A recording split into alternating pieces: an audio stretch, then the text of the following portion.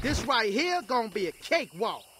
So there's been a lot of things happening in the Tekken community in the past 24 hours, and it's a lot to actually break down in a video, but I'm going to do my best. First off, let's start off with talking about what you're seeing in the background. Brawlhalla finally revealed their trailer for Devil Jin, Nina, and Yoshimitsu. You can see the gameplay in the background. Some of you guys play Brawlhalla, some don't. Regardless, I think this is just good marketing for Tekken. We talked about how big the player base is for Brawlhalla, and Bandai Namco trying to pull them in with Tekken skins is a really good decision. Another thing that you guys may also be aware of is Megan Fox doing the voice acting for Nitara in Mortal Kombat. I'm also really happy about this, but I just think back to when Ronda Rousey voiced Sonya Blade and how that didn't really turn out the best. This one looks way better. The voice acting looks so much better. If they never said it was Megan Fox, I don't think we would have been able to notice, and that's how you can tell when a voice actor does a good job. The next thing we're going to talk about is a major bombshell that I was not prepared for.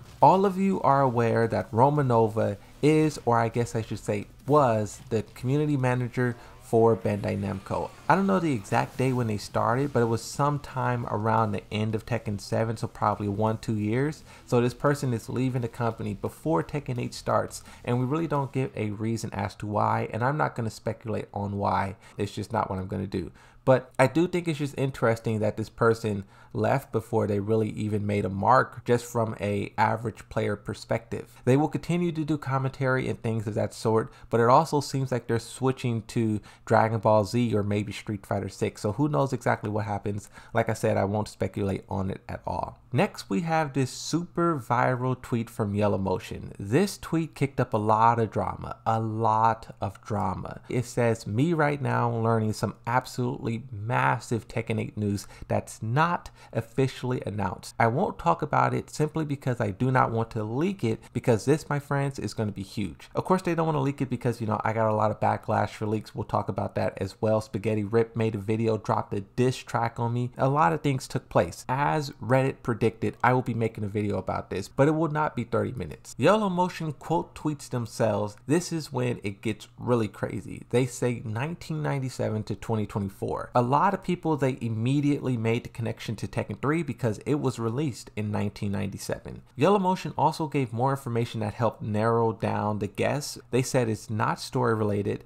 it's not related to the roster, right? We already know the roster that leaked, but if you wipe out all of those things and it's related to Tekken 3, what's left? The only thing that's left realistically is game modes. And if you combine this tweet with what Harada was talking about, a lot of people are jumping to the conclusion that this is basically confirmation for those two game modes. Now, I won't jump to that conclusion and say that that's what it is, but it's probably game modes. I mean, we know it's going to be there. Game modes is definitely going to be a big part of the experience. YellowMotion, they also said they do not know when the reveal for this information will be made. It could be Tokyo Game Show or it could be later. But when you talk about the community's reaction to this, a tweet from HighBuffGigas, what's the point of telling others that you know something but you're not going to tell them what it is? A lot of people had this same sentiment, but it was more angry. People blocked YellowMotion. People muted their account. YellowMotion doubled down in another tweet that says, "More exciting official Tekken 8 news is coming." This tweet also combined with another leak that happened that I tweeted out. So this is why you guys gotta follow me on Twitter. Some things I tweeted that I have not yet made videos about, and you will see that stuff eventually. What YellowMotion was talking about combined with what I was talking about, it basically triggered this second wave of all the leaks is bad and angry and we hate it.